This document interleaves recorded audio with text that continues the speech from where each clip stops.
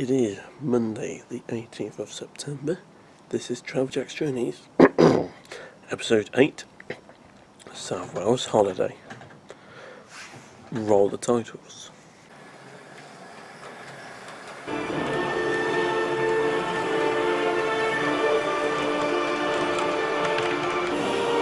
My name is Daniel, and in this program I'm taking you on a journey.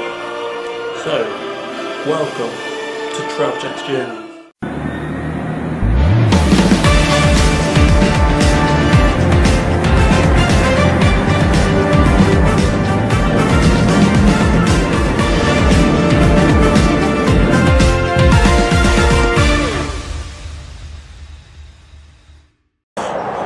Good morning everyone, welcome to episode 8, South Wales Holiday. Now in this first part of 5 parts, we are going to Cardiff. It's going to be the usual train plan down to Cardiff. Basically ARRIVA Trains Wales Premier Service, you know that. Waiting for the 0701 ARRIVA Trains Wales Service to Aberystwyth. We'll take that as far as Shrewsbury, calling at Wellington and Shrewsbury due there at 7:20. And then we're on the 8:10 ARRIVA Trains Wales Premier Service to Cardiff Central.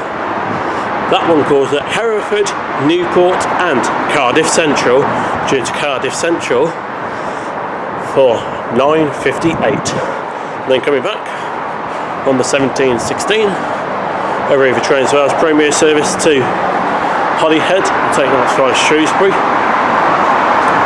calling at,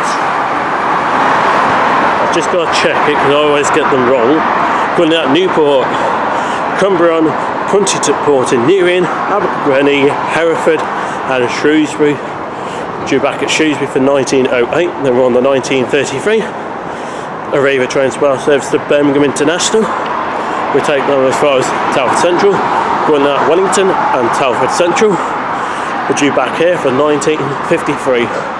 Now in part 2, it's officially the start of the holiday.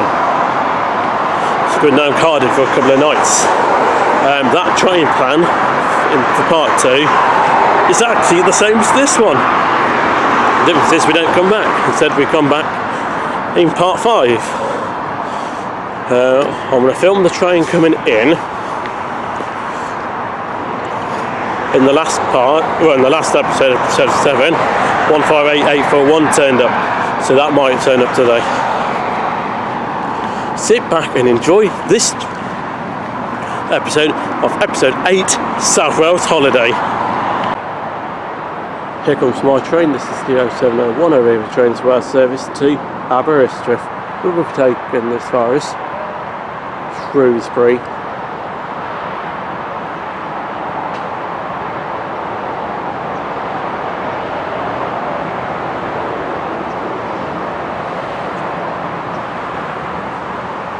It is 158825.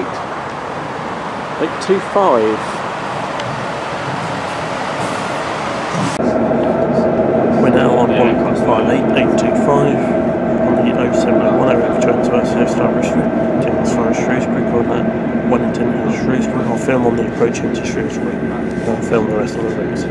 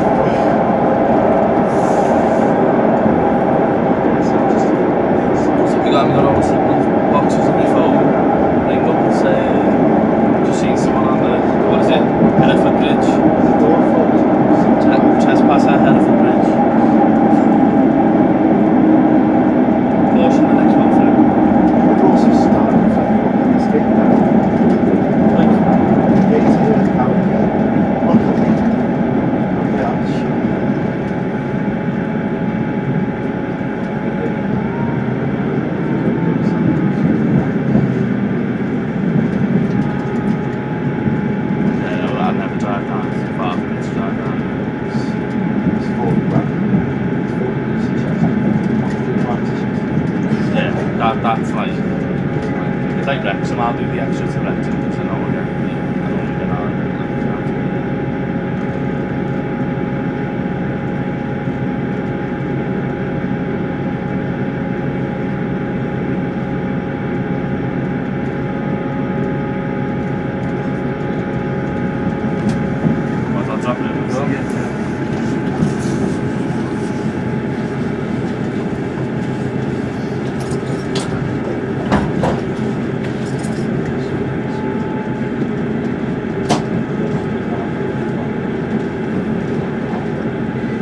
Now arriving into Shrewsbury.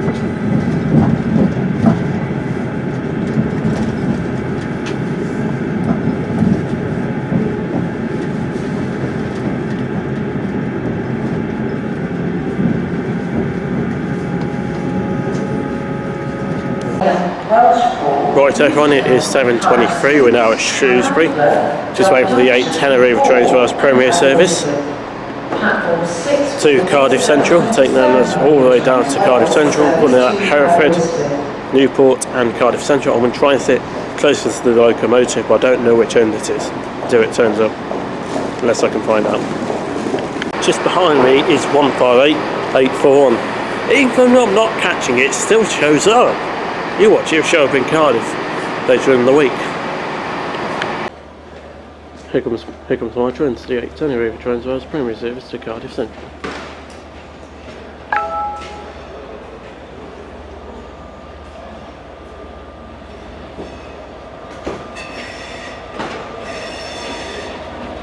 And 67 is leading. 67. 016. New one for me.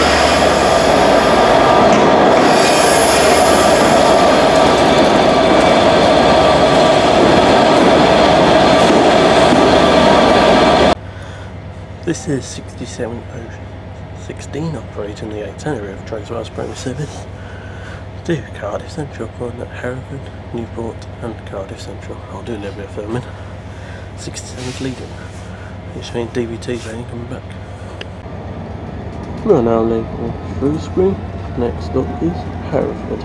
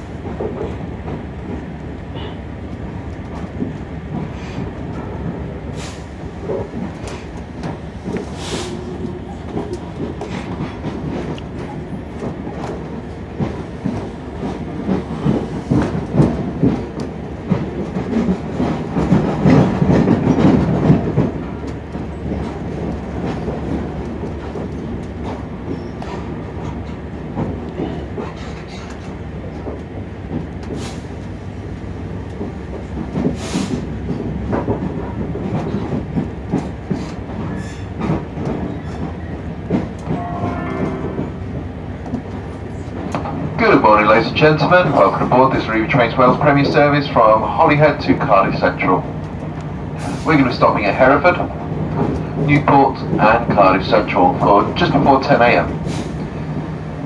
At the rear of the train today you'll find a buffet car. They've got hot drinks, cold drinks, snacks and delicious cooked breakfasts.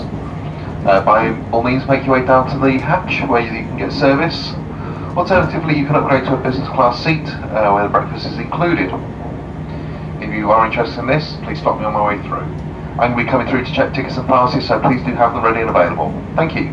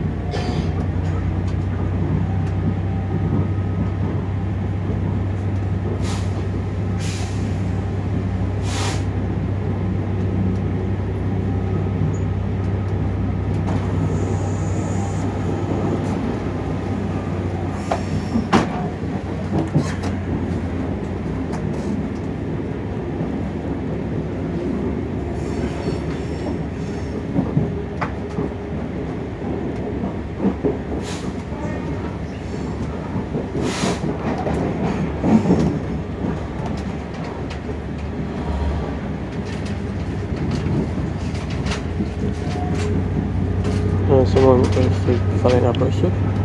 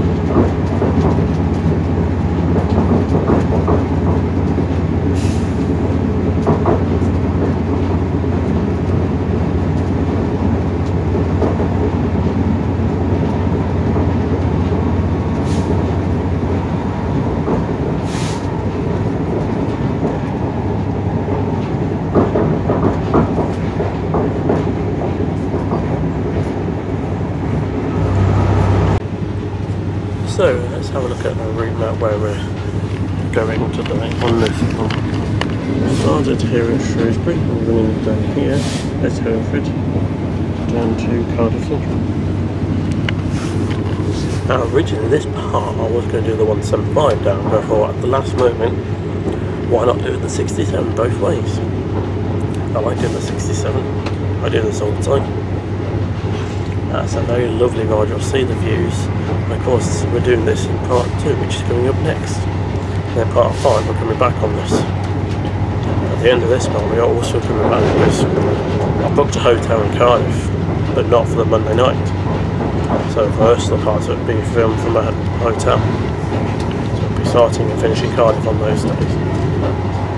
Enjoy the views because they are fantastic. Just running between Shrewsbury and Church.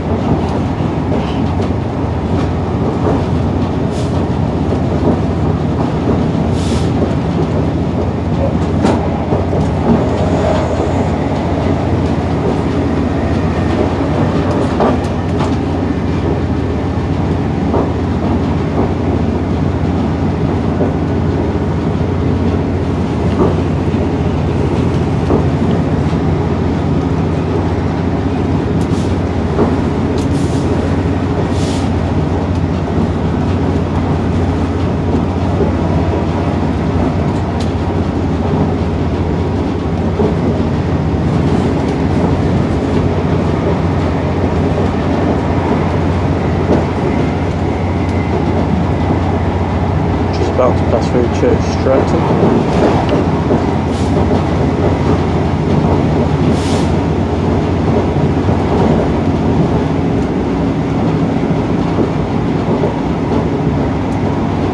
There's the Shropshire Hills and the Cardiff Valley and the Longman.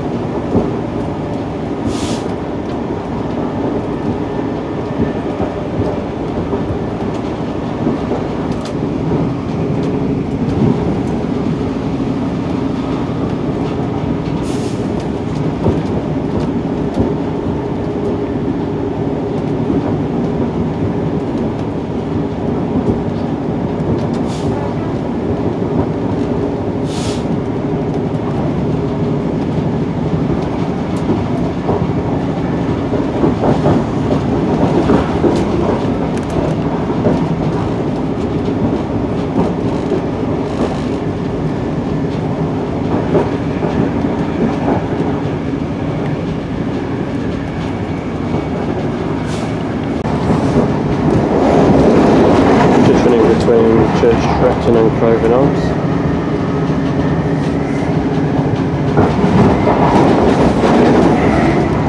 Just passing Church Cloven Arms.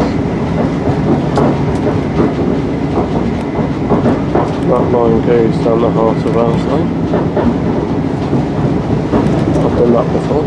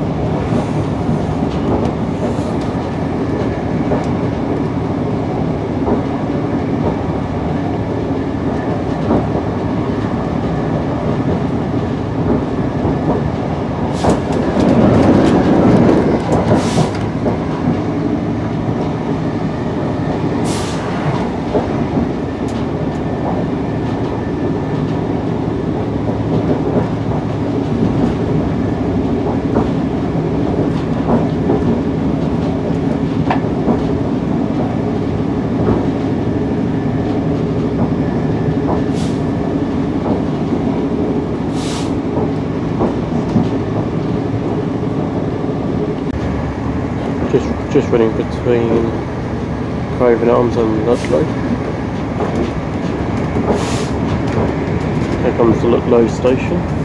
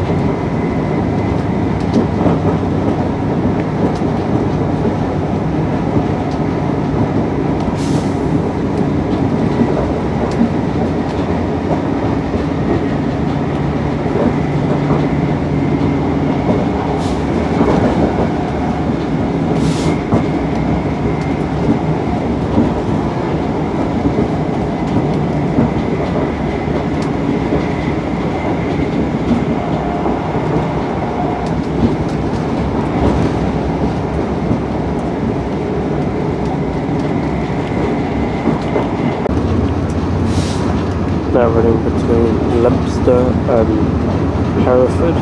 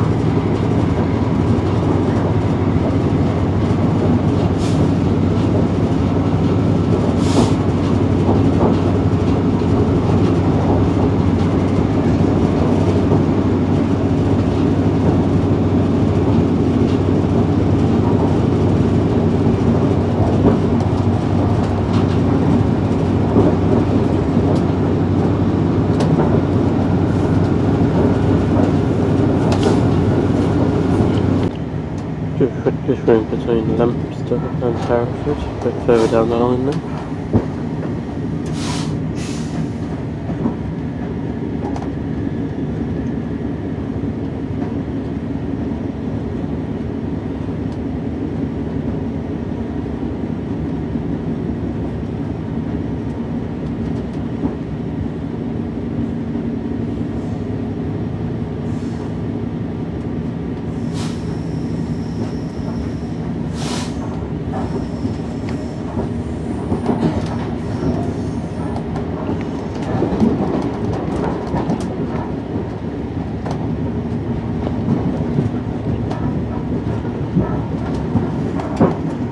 We will shortly be arriving at Hereford.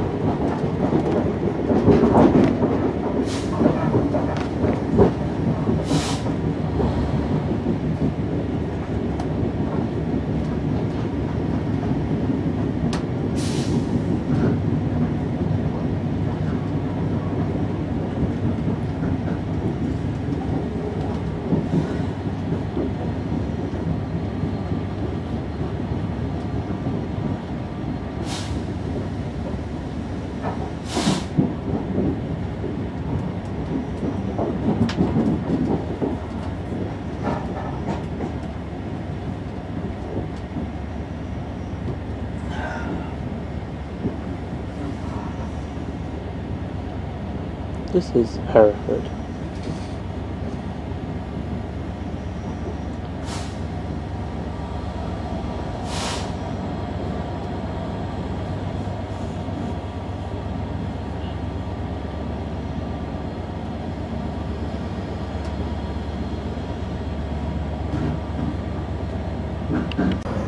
We are now leaving Hereford. The next stop is Newport. Not Newport in Telford, Newport, South Wales.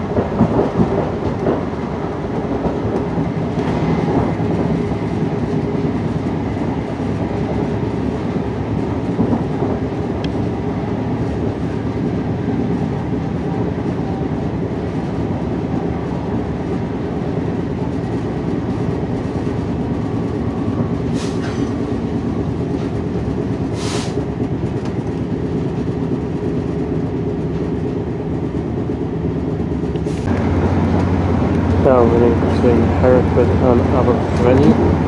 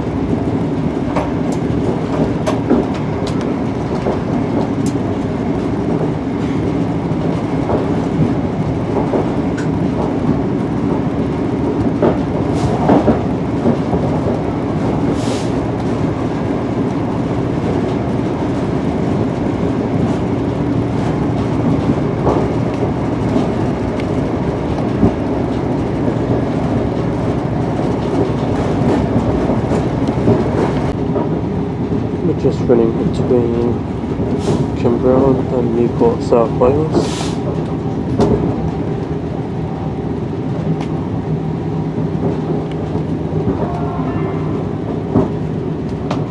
Good morning, ladies and gentlemen. We're currently on the approach to Newport.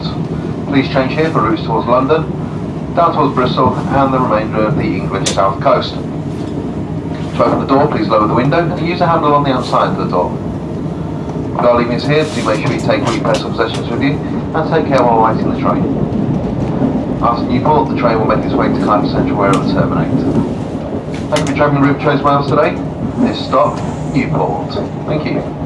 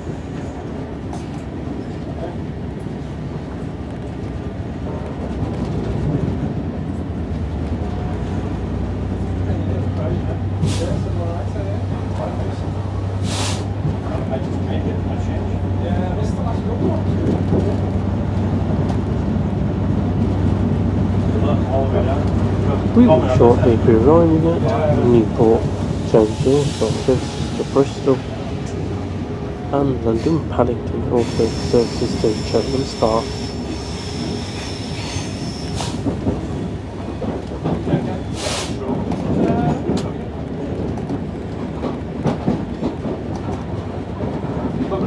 This is Newport.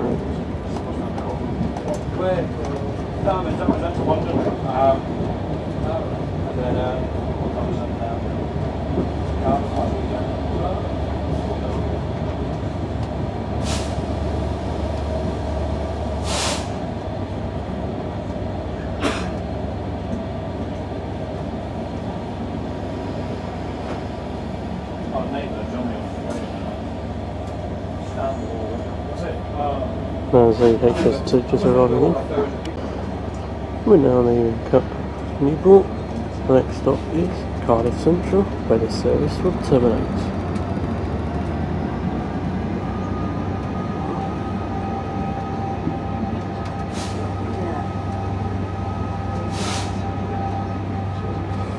Now the Great Western Railway Class 148.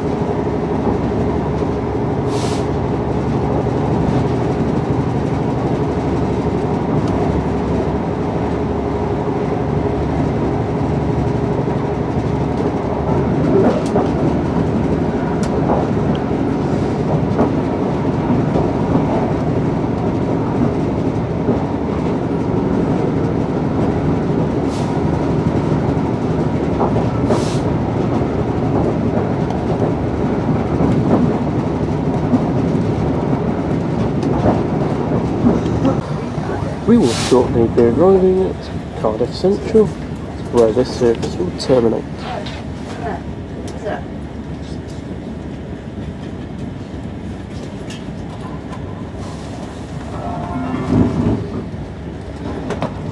Good morning, ladies and gentlemen. We're currently on the approach to Cardiff Central. This train terminates here. Please make sure you take all your personal possessions with you. Do take care while we're at the train. And we'd like to thank you for travelling ARRIVA Trains Wales today. Hope you have a pleasant day. This stop, Cardiff Central. Thank you.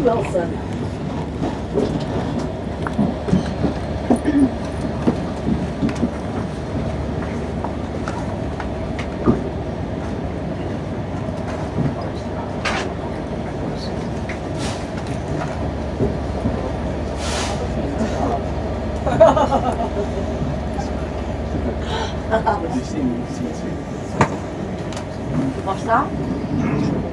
Yeah. Right everyone, it is 9:58. We've made it into Cardiff Central. What we're going to do is film the 67 going out, then we're going to go sightseeing. But then we're also going to come back here later on and do a couple of hours train spotting. In part 2 we are coming back here. So, and there will be some night spotting coming up as well. We might be able to go on one of those pacer buses over there, not the 67 because that's what we're catching tomorrow in the next part. The pacer bus, we might be able to ride on one. So I'm looking for some 150s and some pacers as well. Over that way, that's Canton Depot. There's actually a class 70 down there. So what I'll do later on, I'll explain the train services, even though I'll probably explain them later on in the episode as well. So welcome everyone to Cardiff Central. We was here back in episode 18 where we was going to go around the city. We did Swansea. So we'll film the 67 going out, 67016. There goes 67016 back going to Canton Depot. We'll catch them that back later.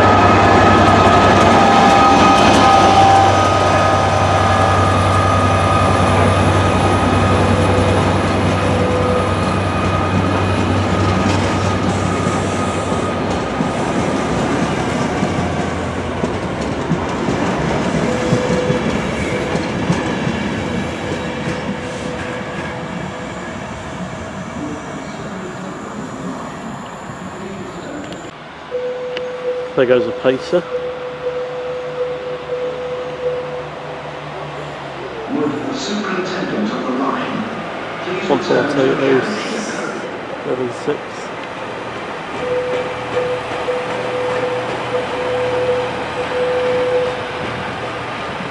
Would the superintendent of the line please return to the carriage depot?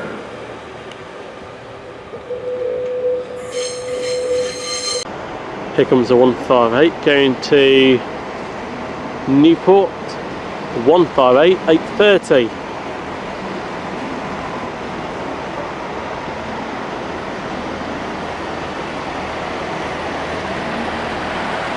There's a Great Western Railway 158 952, there's 158 822.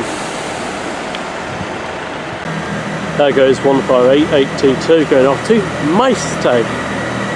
Last time I saw that train, that Maesteg one, it was actually a pacer.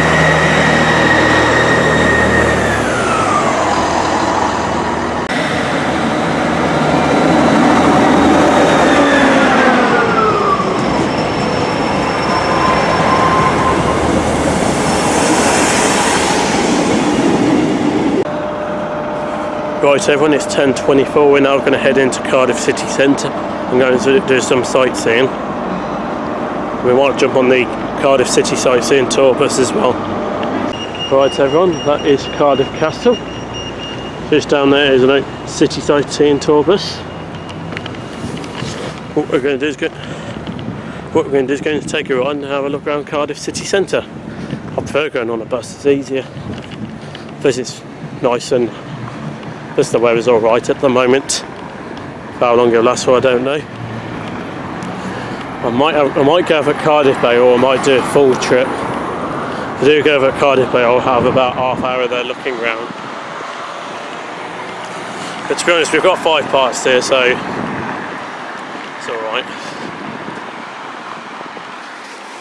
Might get a look in the castle at some point.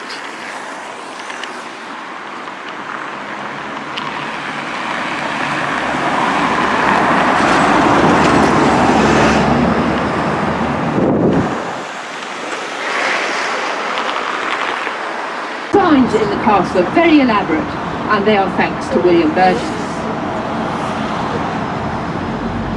Ahead of us we have Duke Street, which was once known as Duck Street and also as Shoemaker Street. If you look to your left, beneath the pink stone, that's the original Roman masonry. It goes around the corner. It's amongst the longest length of Roman masonry in Britain. The walls are hollow and were used as air raid shelters in World War II for up to 1,800 to 2,000 people. Obviously the town was once much smaller and it was fenced in the 12th century, but by the 13th century it was walled, and where we are now stood the north gate of the town, together with the gatekeeper's lodgings at first floor level. The church bells of St John the Baptist behind us would indicate when the gate was to be closed in the evening for curfew and open in the morning. To our right, the Hilton Hotel, started life as an office block in the 1950s, converted in 1999 to a 5-star hotel at a cost of £20 million. The Friary Gardens is on our right-hand side, and the statue there is of the third Marquis of Bute, about whom I'm going to speak quite briefly. A remarkable man who was very studious. He went to Oxford when he studied history. During his lifetime he studied 21 languages. He spoke Welsh, he studied Welsh, but he studied 21 languages, including Russian and Hebrew. Why Hebrew? It took him 7 years to learn Hebrew. He was very devout and wanted to read the Old Testament in the original language, which of course was Hebrew. It was his wish that when he died, his heart be buried in the Mount of Olives in the Holy Land, and that is what happened. It was placed in a silver casket and transported then to the Holy Land for burial there. It was he who in 1898 sold 59 acres of land to the Cardiff Council for the building of the Civic Centre. One condition of sale was that nothing should be built on Friary Gardens, and another was that white Portland stone as on the left should be used for the buildings. The statue is of William Williams, a co-owner, a barrister. He became a judge, passionate about the Welsh language. He wanted judges to be bilingual in English and Welsh. On our left we have City Hall, opened in 1904, cost £130,000. The lead-covered dome is immediately above what was the council chamber, and it's 50 feet across. Keep looking left, between the last 2 flagpoles you see a statue of a man on a horse. The horse, Sir Briggs, the man, Lord Tredegar. He, at the age of 23, led a troop of lancers in the Battle of Balaclava in the Crimean War of 1854. Immortalised by Tennyson's charge of the Light Brigade. Horse and rider survived, and Lord Tredegar was present when his statue was unveiled in 1909. We do come back down this road incidentally, so I'm going to talk about what's on our left, and that is the Gorsedd Gardens. Gorsedd is a Welsh word meaning a throne. As we move forward, you'll see a circle of 12 rough-hewn standing stones. You can see it through the gap if you're at the front here. In Wales, we have cultural competitions called Eisteddfods, with poetry and dancing and choirs and all the rest of it. The National Eisteddfod moves around the country, and at least a year and a day before it's coming to a particular place, the Archdruid of Wales stands at the centre of a circle of stones to proclaim its coming in the future. They actually take their stones around with them now. I suspect they're made of fiberglass. To our right we have the museum. It's closed today because it's Monday. It will be open tomorrow. It gained its charter in 1907, foundation stone 1912, officially opened in 1927. It's free to go inside, as are other, all museums in Wales. So got some good exhibits and a very fine art galleries. 750 square metres of art gallery with historical works, contemporary works, but also French Impressionist and post-Impressionist paintings. Man, I haven't been in for a while, but last time I went in there was one Manet, Monet, Renoir, Cézanne, works by Degas and Rodin. 260 pictures well, bequeathed to the people of Wales by Gwendolyn and Margaret Davies, two worthy spinster sisters. To our left, the Queen Alexandra Gardens, named after the Danish wife of King Edward VII. There are various memorials here. I'll just point out two. The large stone on a plinth. I hope you will see. They do the cooking and they do the waiting, under supervision, of course, and getting training.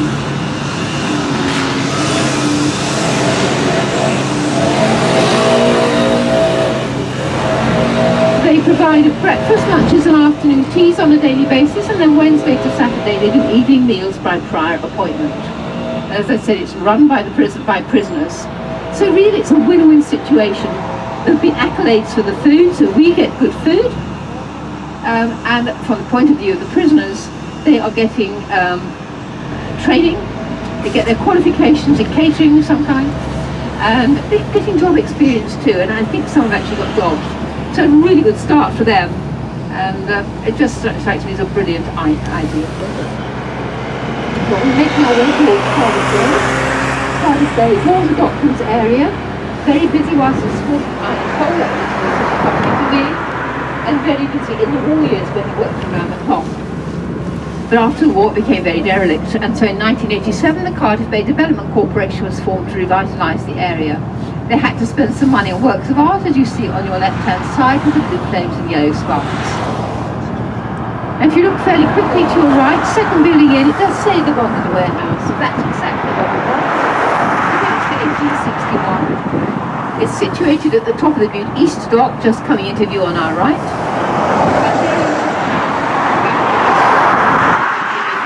It's not used for that purpose now, and indeed this is not a working dock any longer.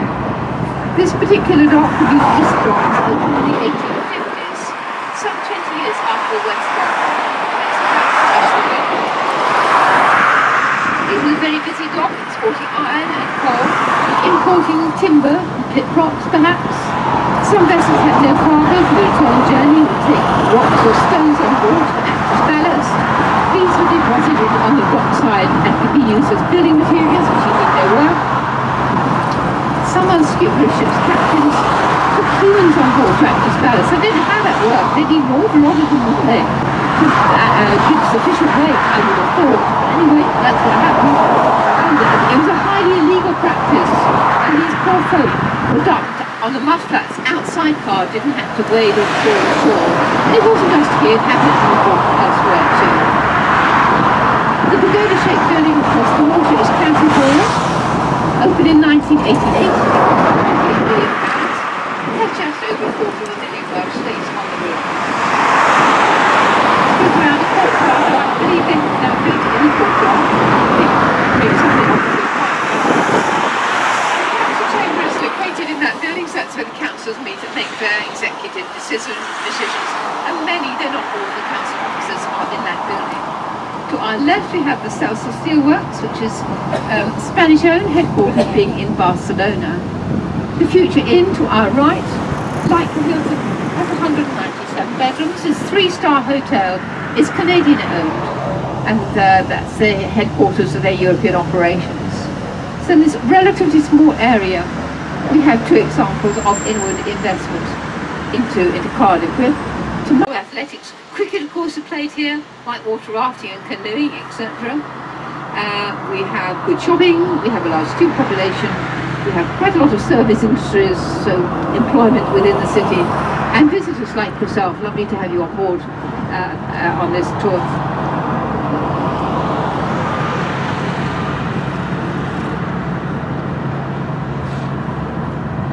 So I'm just waiting until you can see what we're going to talk about next. Coming into view in front of us, in between the gap there, you can see a body of water there, very much a boat-shaped dock, more or less directly in front of us now. We've come to a stop. That was a commercial dry dock once. It always has water in it now, and it's no longer tidal. But once upon a time, there would have been a bridge across that stage, of course. Once upon a time, shipping would, in need of repair, could come in on a high tide into this dock. The tide would go out, and then repairs could be effected on the hull.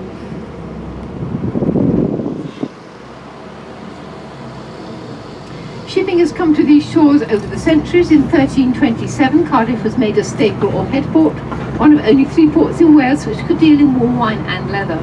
The first proper dock was opened on the 8th of October 1839. It was financed by the second Marquess of Bute, and it cost £350,000, which is a lot of money. It is said that he looked at the accounts books avidly. That would have been difficult as he had very bad eyesight, exacerbated by a fall from his horse. There's a very nice portrait of the second Marquess in the drawing room just by the window, also one of the third Marquess. To our left, this is the Roath Dock. It is a working dock, just no vessel in today. It's opened in 1887. It has a quay length of 1,215 metres and a depth of water of 11.3 metres. Ahead you've got the cranes around the Queen Alexandra dock. You might just be able to espy a little bit of water through the gap. That was opened in 1907. It's larger, quay length of 2,234 metres and a depth of water 11.6 metres. Queen Alexandra came here with her King Edward VII on the royal yacht, the Victoria and Albert, to open the dock, and they sort of cut through a red ribbon to officially open the dock. We are licensed for 3 cruise liners, and this year we've had a few cruises actually leaving from Cardiff rather than just calling in, which used to happen occasionally. We've actually had a few which leaving from Cardiff, and I've seen one advertised for next year. On our right, it's also still today, isn't it? This is the Roath Basin as opposed to the Roath Dock. Not a working dock now, fairly obviously. And to get into it, ships have to go through the Queen Alexandra dock, turn immediately left across the bottom of the Roath Dock, and then left again into the Roath Basin. It was opened in 1874. To our left, this is the BBC Wales or BBC Cymru studios, which employs about 600 people. Here we film Casualty, Cobbler Pool, various children's programmes, and Doctor Who. We have a lady doctor now, don't we? And until earlier this month, there used to be the Doctor Who exhibition immediately in front of us. Sadly, that closed on the 9th of September, which is, to my mind, a great pity. But there we are, that's what that blue building was. Now, behind the blue building, we've got the World of Boats, where small craft are on display. And that's, I haven't been there for a while, but when I went, I thought it was a nice little exhibition. All undercover.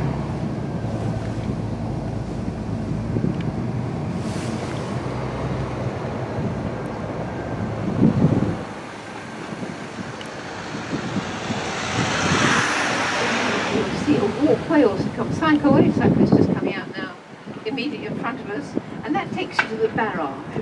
There's no charge to walk across the barrage. It is, in layman's terms, a strong grassy bank which keeps the tide out and impounds the waters of the rivers Tap and Ely to create a freshwater lake. The barrage was opened in 1999. It took 5.5 years to build and cost £220 million. We do have a stop here. It might, I used to say the Doctor Who stop, well, better say the World of Boat stop now, I suppose. This is the bay now. Does anybody want the first stop in the bay? There are others in the bay which will take you further in. No one for this stop. That's fine, no one for this stop. Okay, so you've got the bay on that, waters of the bay. Now, before the barrage, this would have been saltwater at high tide and saltwater mudflats at low tide. Plans were afoot to redevelop the area, and it is my belief that is why the plans were drawn up for the barrage. It was a very controversial project because this was a site of special scientific interest and the winter feeding ground for many migrating wading birds and Scandinavian fauna was going to change if the barrage was built. So a lot of opposition on environmental grounds. There were other fears too. All were taken on board, all taken seriously. The plans were passed, and now we have a freshwater lake, which does mean that pleasure craft can operate regardless of the tide. The Norwegian church was imported from Norway in 1869 and registered the entrance to the West Dock, and there the Scandinavians not only worship, they could spend leisure time. To our left we have a white mosaic memorial commemorating Captain Robert Falcon Scott's expeditions, his last one being leaving Cardiff on the 15th of June 1910. Scott joined the expedition in Cape Town, and they went, of course, to the South Pole Scott and his party of 4 reached the South Pole to discover they'd been beaten there by Amundsen, the Norwegian, and he and his party perished. They tried to return to base camp and their vessel. You can see a building in front and slightly to the left with a large awning, glass walls and a wind vane. That is the Senedd building where the Welsh Government meets. The red coming out of the window is the weeping window. Those are red poppies like they had in London. In fact, I think they're actually from London. And if you're wondering how did they stick the poppies into the slate on the floor, well, apparently they put them on wooden tiles which they have made to look like slate, so they could hammer them in, I suppose. You can go into the Senedd building, there's no charge. It's a very environmentally friendly building, and you can listen on debates if there are any debates going. I think it's quite nice to look across the water at the BBC studios and just look at the unusual facade. It's not to everybody's taste, I appreciate that, I quite like it. It's certainly not boring, is it? There's the dock on your right from which Captain Scott's vessel, the Terra Nova, set sail over 100 years ago. On that little vessel, it was quite small, they had a crew of 65. They took ponies, dogs, food for man and beast, equipment, presumably fresh water, and coal. In fact, they came to Cardiff to collect some free coal and to express their appreciation for the considerable generosity shown by the business community here in Cardiff. So we're now in the bay, okay, and I'll point out when we get to the stops and any other things you might want to look at. In front and on the left, we've got the rear of the Millennium Centre for the Performing Arts. It's going to be on our left-hand side in a moment. It was opened in 2004 by the Queen. It cost £107 million. It's made almost exclusively of Welsh materials, Welsh wood cladding, Welsh slates depicting the cliffs of Wales, Welsh glass, I think that's from Swansea, but the carpet is actually from Scotland, I believe. In that building is a large theatre which seats 1,900 people. It's home of Welsh National Opera and the BBC National Orchestra of Wales. To our right we have the Red Dragon Centre, where we have casinos, nightclubs, bars, restaurants, cinemas, and our local radio station. The Norwegian church stood on that side. I have heard somewhere to say it was to our left, but it was certainly in this vicinity. So this is just pulling in now. This is stop number 5. A good stop to get off and look around the bay, as indeed is our next stop, which is stop number 6, which is slightly closer to refreshment places, really. It's on the other side of the Pierhead building, which links via quite a short channel to the new east dock, the dock you have just seen. So vessels will come in on a high tide, no barrage then, into the basin and then into their respective docks.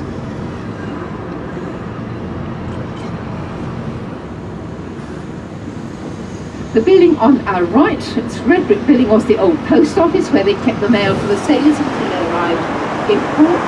One of the largest postal stamps in Britain. And we made into apartments, I think about that in the future. And the poorest building on the corner dates to 1889. This lovely building on our right here was a bank until a few years ago.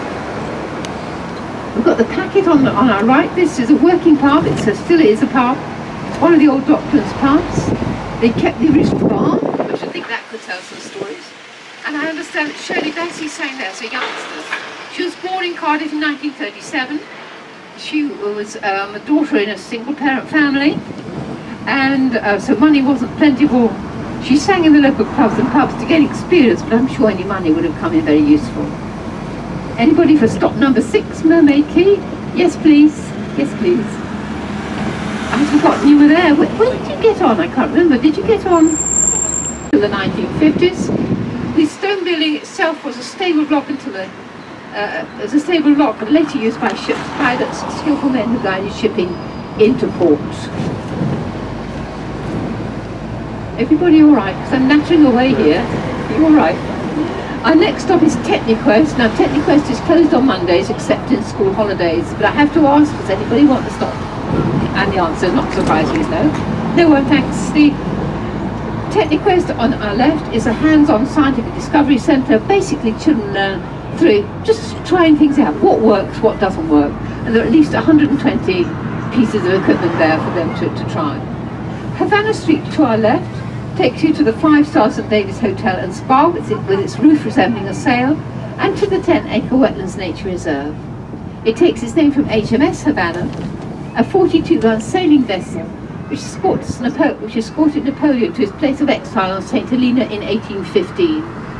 The sailing vessel returned to Cardiff and became what was known as a ragged school, where destitute children were accommodated and fed. It would have been a tough life. They must have had some schooling, but doubtless went out to work at a young age. The mural on your left commemorates our close association with the Merchant Navy. They were granted the freedom of the city of Cardiff in 2001 as an honour. We're here on our left, got the Mount Stewart Primary School. I don't know, it always looks a happy school to me. I don't know why, it just does. I suppose because of the nice colours, a nice bright uniform. Anyway, be that as it may, it's the Mount Stewart Primary School. The polygonal part is the original part that dates to 1995 and cost £2 million. The reason I mention the school is because of the name, Mount Stewart. Mount Stewart used to be the family home of the Marquesses of Bute, who used to own Cardiff Castle, and that's all past tense. We do have a Marquess now, we're on to Marquess number 7. The Mount Stewart to which I refer is a magnificent house on the Isle of Bute off the west coast of Scotland. Very easy to get there from Glasgow, train to Weems Bay and a short ferry ride for about half an hour or so. Anyway, it's a wonderful house. It's still owned by the Marquess of Bute, but he doesn't live there. It's open to the public except in the winter. And it's set in wonderful ground. It really is lovely. So that's the Mount Stewart part of it. Cardiff Castle, well, the Marquess of Bute doesn't own Cardiff Castle now. The 5th Marquess gave Cardiff Castle to the people of Cardiff on the 10th of September 1947 as a gift. Now, if you look left, just past the scaffolding here, look up Mount Stewart Square. Left-hand side of the road is some more scaffolding, but that scaffolding up there is around a bar-stone building, and it's the Coal and Shipping Exchange, which cost £40,000 when it was first built. So this building, in it is a large hall, and there the coal owners met. There they set the price of coal, and the first £1 million cheque in British commerce is reputed to be signed in that building. The building has been, it's still being converted, I think, but part of it has been converted into a 5-star hotel. And the hall is still there, and they use that for functions and weddings and so on. Okay. So we've just gone round in a sort of circle. We're back at the Millennium Centre, but you can see the words in the facade now quite clearly, I hope. On the right it says, "In these stones horizons sing." And to the left, excuse my accent if I've got any Welsh speakers on board, declare Gwir, creating truth, fel gwir like glass of Ffwrnas Owen from the furnace of inspiration. Now those are words by Gwyneth Lewis. The letters there are actually windows. Some of them are tinted. I used to think it was something to do with shadow, but they are actually tinted. And the bars behind, so if you come down at night when the lights are on, it makes quite a sign. It's really lovely to see. Final stop in the bay, last one. Anybody for the final stop? No? Someone sort of jumped up there? No? That's fine. But you know the stop is here. No one, thank you, Steve. So if you do come down again and don't want to do the loop around, you can get on at 5, say, do your stuff, and then come back perhaps to that stop.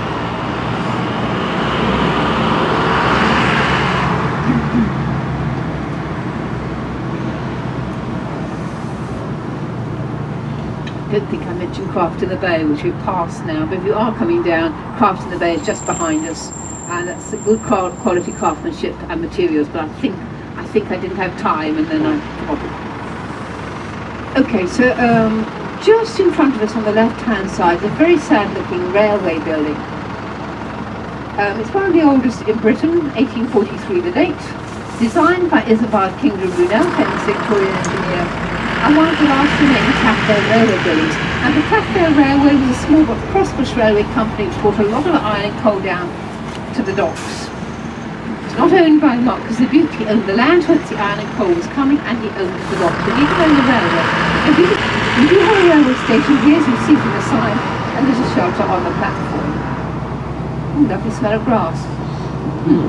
In the heyday, the docks were 176 miles of railway in this vicinity and 16 miles of road. It was just chock-a-block with wagons loaded with iron and coal. Absolutely amazing. Now we have a single line track linking with the bay with Queen Street Station, not the main station, but Queen Street Station. And a shuttle service goes to and fro every 12 minutes or so. Beyond that, on our left, is a residential area, Butte Town, Tiger Bay. Shirley Bassey was born there in 1937, but as a young child moved out to an area of Cardiff called Splot, to our right, you can't see it from here, and that's where she went to school. It's a funny word, Splot, isn't it? I looked it up once. It's an old English word meaning a patch of land. And one of our former guides used to say it was associated somehow with a church, and she was a very knowledgeable person, and I don't doubt that for a moment. He wouldn't say it in my dictionary, but that's probably right as well. Now the Butte West dock, the first dock to open, was behind the apartments on our right-hand side. It covered about 18 acres. It could take 300 vessels at a time, I have read, which does seem a lot. And it was filled in the 1970s. Much of the film material coming from the Aberystwyth tip disaster of 1966, when a tip slid into a primary school. Some of you will know about the Patterson film just now. He would visit Cardiff Castle just twice a year, generally speaking. But he died in Cardiff Castle in 1848. He's only 54 years of age. He himself had been widowed. He married twice. So he left his second wife as a widow. She was 38 years old. And he had sons from the second marriage who were just 6 months old, and children from the first marriage. And this little baby became the third Marquis, about whom I have spoken a fair bit at the beginning of the tour. Many people turned out to pay their respects as the cortege came through Cardiff. And he is buried in Kirtling in Cambridgeshire alongside his first wife. Now we had a canal coming through Cardiff, and we're following the route of the canal now, just briefly, because the canal then veered off, where it says Peppermint, the canal veered off there. And we're going straight on into St Mary Street. Does anybody want the St Mary Street stop? For shopping? No? No one, thank you. Yes, I think someone's noticed this lovely building on our left. There used to be a shipbuilding yard there. The River Taff flowed quite close to the street once. Then that went up as a hotel to serve the railway. It's now Wetherspoon's Pub, and it was roughly in that area that the south gate of the town once stood. Lovely buildings all around Cardiff, really, but look at some of this decoration. Very, very highly decorated. Where it says bar and barbecue, look up at the top. It says Philharmonic Hall, 1876. The Prince of Wales started life as a Theatre Royal, then the Playhouse, now the Prince of Wales. A theatre, then a cinema for quite a while, and now it's a Wetherspoon's Pub. Now they've recently done a refurbishment, and I haven't been in to have a look, but previously they had retained the features of the theatre. I suspect they still have, but I'm not sure, because I haven't been in the last couple of weeks. I might do that on my way home, just to have a quick look. Welsh National Opera performed their first performances there, all amateur at that stage. One of their singers was a butcher in Swansea. And she used to do that during the day and then sing at night. I mean, they must have been worn out. The clock in front of us, the mechanism at the base comes from the red brick building, the Pierhead building down in the bay, and it tells you about it close by. To our right, the Royal Hotel, 1866. Captain Scott and his officers were entertained to dinner there 2 days prior to their departure for the South Pole. The men, as opposed to the officers, there's always a clear distinction between the two, ate elsewhere, and their menu was just a third of the price. Got the railway station through there to the left, just so you've got your bearings of it.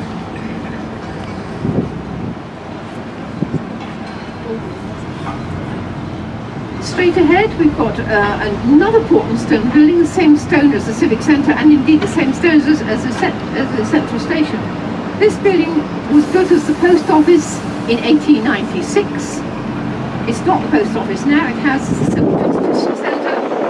They did the family matters, tribunals, immigration somehow, mercantile court. There seems to be quite a large range of issues dealt with in those courts. Beautiful building. It is listed, this is the front of it. It says post office, but it is not the post office now, just bear that in mind. This is Westgate Street. The River Taff used to flow along this street. It was straightened out in the middle of the 19th century so the railway could come through this little river. In front of the right, where it says NCP, the Romans built a quay there in the 1st century. Reman was stone in the 13th century. At that town quay until the river was straightened out in the middle of the 19th century. Coming up on our left, we have the Principality Stadium, opened in 1999 for the Rugby World Cup. It seats about 73,000 people. The statue is of Sir Tasker Watkins, VC. Oh, anybody for this stop? No one? Okay, lovely, thank you. Yes, so Tasker Watkins gained his VC in France in 1944, and he was president of the Welsh Rugby Union. Good to sneeze. Excuse me. The old Grand Hotel on our right is not a hotel now, but typically Victorian, I think, with all its decoration. The Angel Hotel on our right, the old part dates to 1883, 4-star hotel, 102 bedrooms. It stands on the site of an old coaching inn called the Cardiff Arms, which is how we get the name Cardiff Arms Park. Once perhaps one of the most famous sporting venues in Wales. Mail coaches, this is coach and horses, plying between London and Milford Haven, carrying Irish mails used to stop there on a daily basis. The last mail coach out of Cardiff was in 1850 when the railway took over that function. We have the animal ward in front of us, behind which is 400 acres of parkland. One entrance is the grand entrance just up the road. There's no charge to go in the park. The animal wall used to be in front of the castle. It was removed to its present location in the 1920s, when the road was widened. At that stage, 6 additional animals were added. The original animals had glass eyes and were carved by Thomas Nichols, who carved the fireplaces in the castle. Right everyone, it's just 12:15. We're here in Cardiff city centre. Having a look around the sites. We're actually going to be looking at the sites throughout the 5 parts. Of course we will be catching trains. I thought I'd come down here early and just have a nice couple of hours in Cardiff. We've just done the tour bus, very nice tour it was. Show you the view of Cardiff city centre.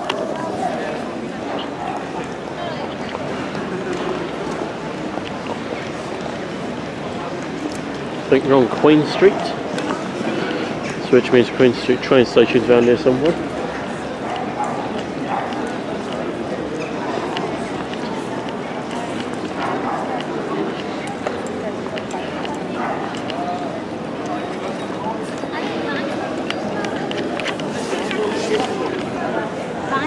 We will be going down to Cardiff Bay to do the Cardiff Bay shuttle line.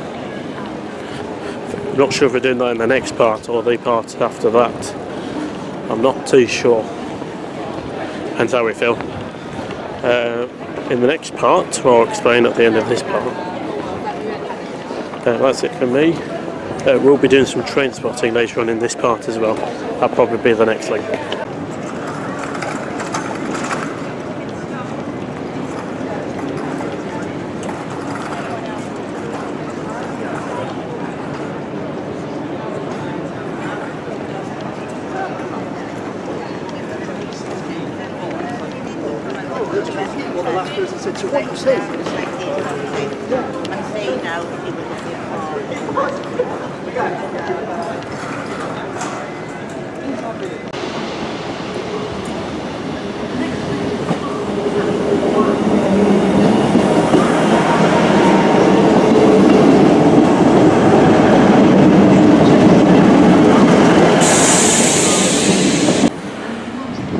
Right, so everyone is just coming up to,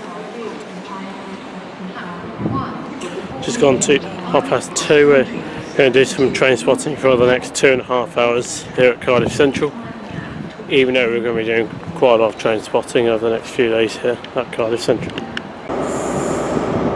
Here comes a pair of pacers. I'm going to terminate here. On the front it's 143622.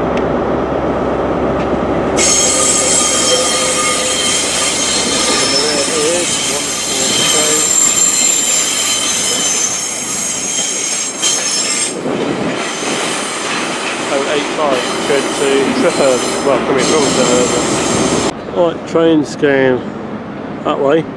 Got the valley lines, then over a bridge and the train's going to the left.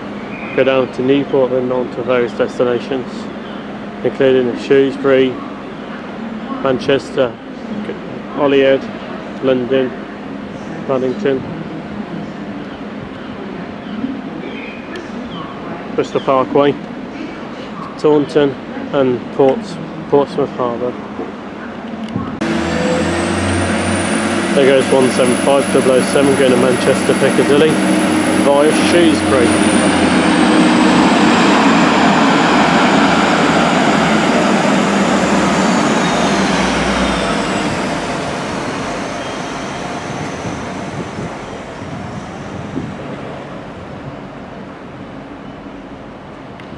There goes 143, 624 going to Brighton.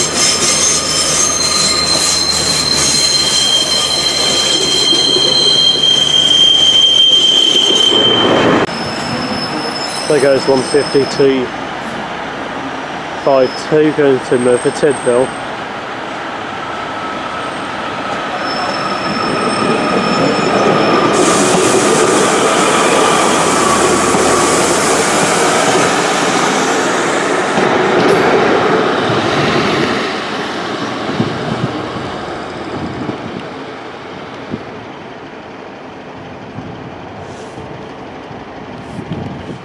There goes 152.32 on the 1500 Great Western Railway Service to Taunton via Bristol Temple Meads.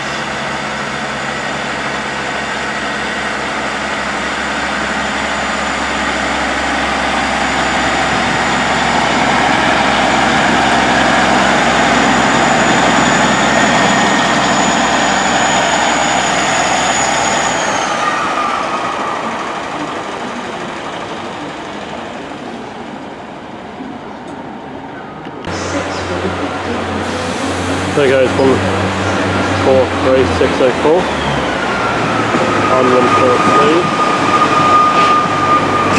082 going to Aberdeen.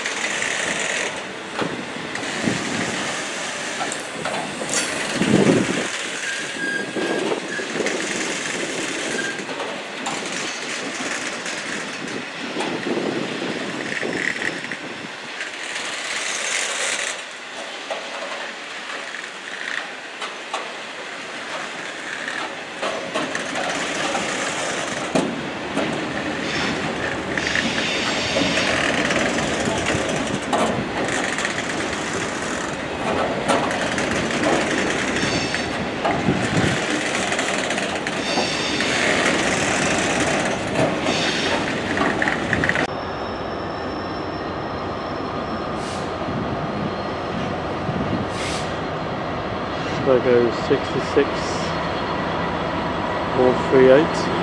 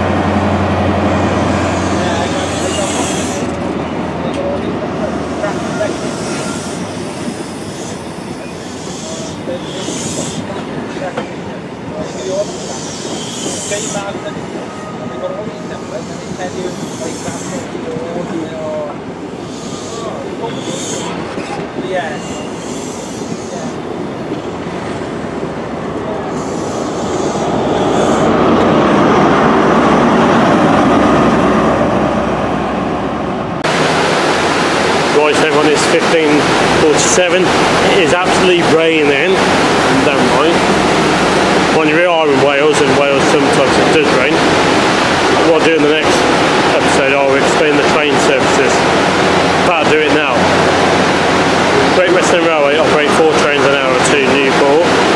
2 go on to Bristol Parkway for London Paddington. 2 go on to Bristol Temple and on to Taunton or Portsmouth Harbour. 1 train an hour goes to Swansea. ARRIVA Trains Wales operates the Valley Line services, which we're bashing that later in the episode. Also 1 train an hour to Manchester Piccadilly coming off Merthyr Haven or Carmarthen. Also services to Cheltenham Spa and Leicester. And 1 train every 2 hours to Holyhead. And Nottingham cross country operate 1 train an hour to Nottingham via Birmingham.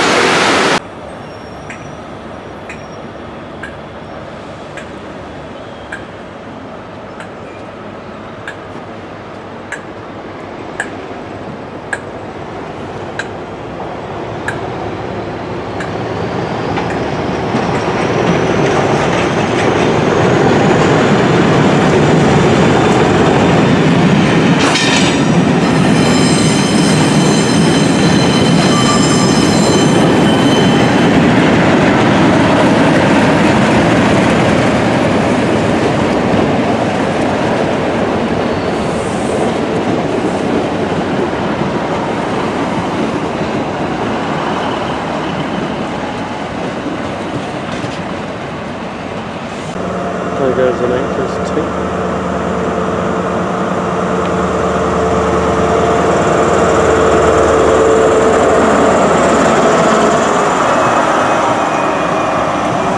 Those are the sidings.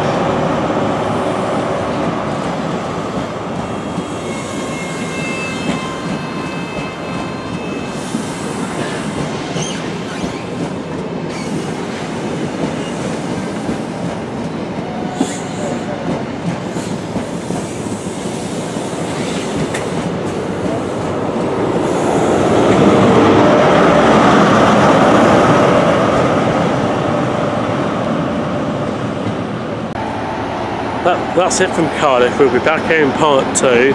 I'll film the 67 coming into Cardiff. I might try and do a little bit of filming on it. It didn't run, now it's over the DVD. Here comes my train, the 1716 ARRIVA Trains Wales primary service to Holyhead, taking as far as Shrewsbury.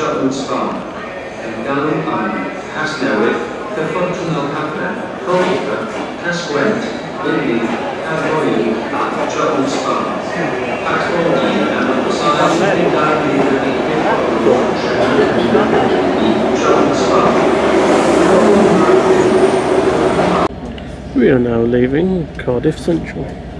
Yeah, that's right. Not right now. Yeah, not really. If you could just send all that information, I'll have a good read over it. Probably have a bit of a chat to my girlfriend about it as well, and go from there.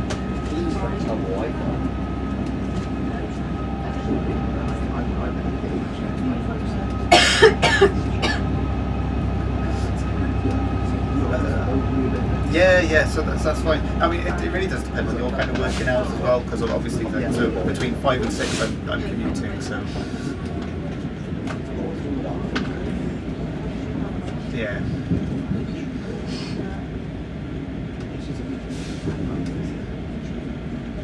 Yeah, that's fine. Yeah. If he come through here, yeah, that's cool. Yeah, sorry for all the background noise as well. So that's why you got the back that he came through there onto the flooding one day last week. Okay, thanks very much. Yeah, see you soon. Cheers. Bye bye.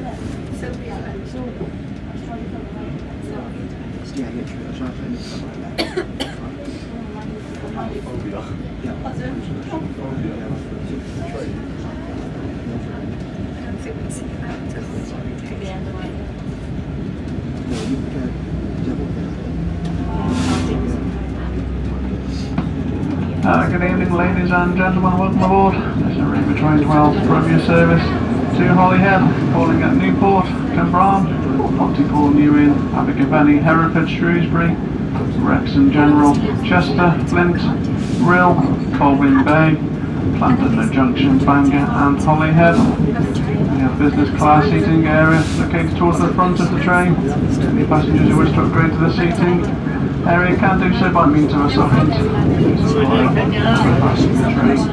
Interested. Also, there is a buffet located towards the front of the train, serving hot or cold food and drinks. Passengers can please have their tickets ready for inspections with rail cards and passes, and inspections will be made throughout the journey. Next stop is Newport. Any passengers who are unfamiliar with the service to open the doors, please use caution opening the windows and using the external handle to open the door before taking care stepping from the train onto the platform edge. Next stop is Newport. Thank you.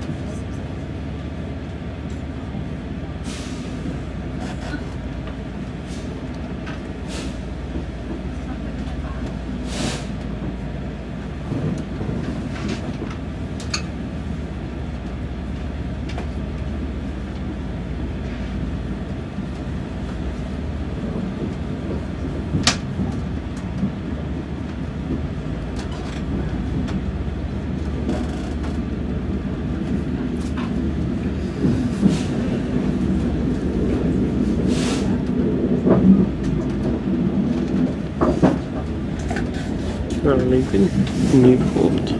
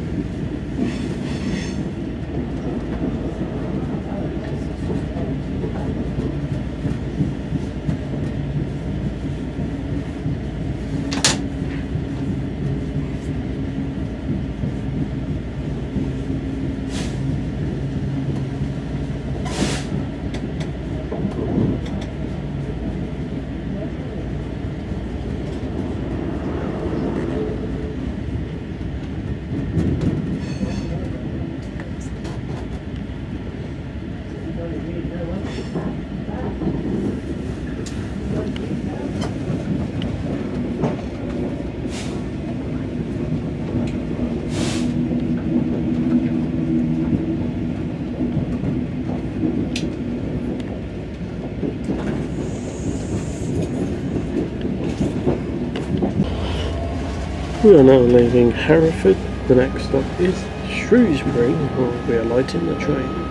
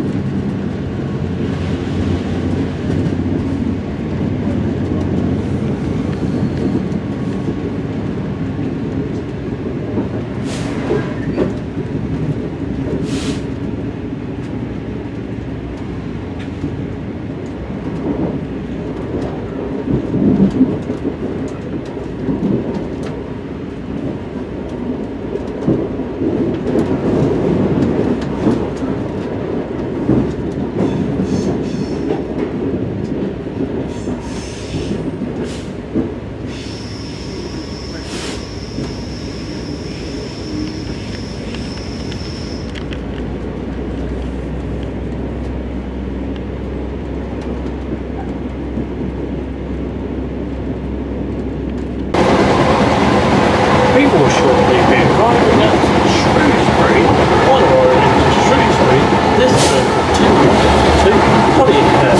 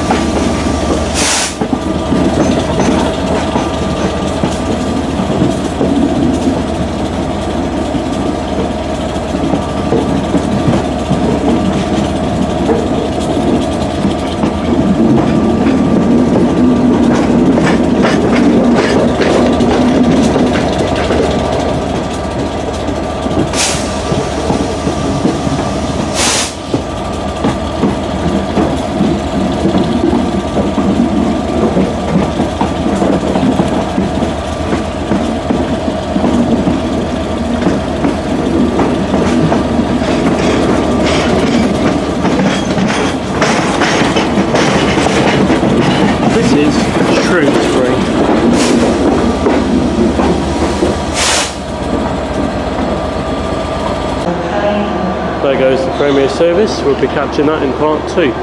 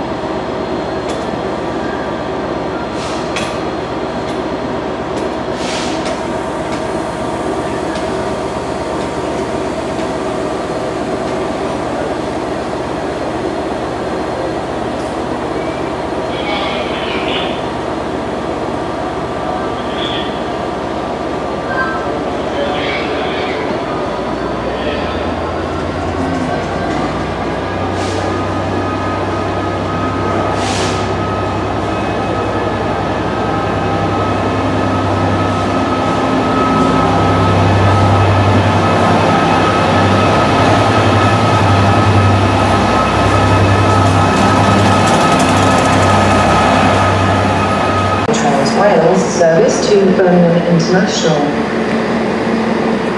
That's my train going back to Telford, 158838. This is 158838, operated on the 1933 ARRIVA Trains Wales Service.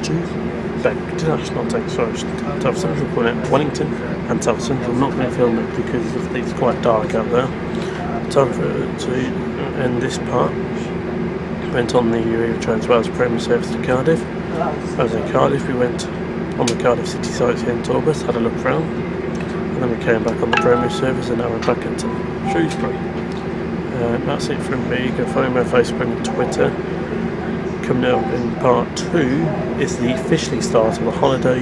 We're going down to Cardiff and we're also going to Bristol. I'm going through the first of 2 trips through the 7 to 9. We will be calling at the following principal stations: Wellington, Telford Central, Wolverhampton, Smethwick Galton Bridge, Birmingham New Street and Birmingham International. Thank you. Basically the train plan is exactly the same as we did down to Cardiff, but when we get to Cardiff we're going to go on to Bristol. More details on that at the start of the programme. Still to come on episode 8.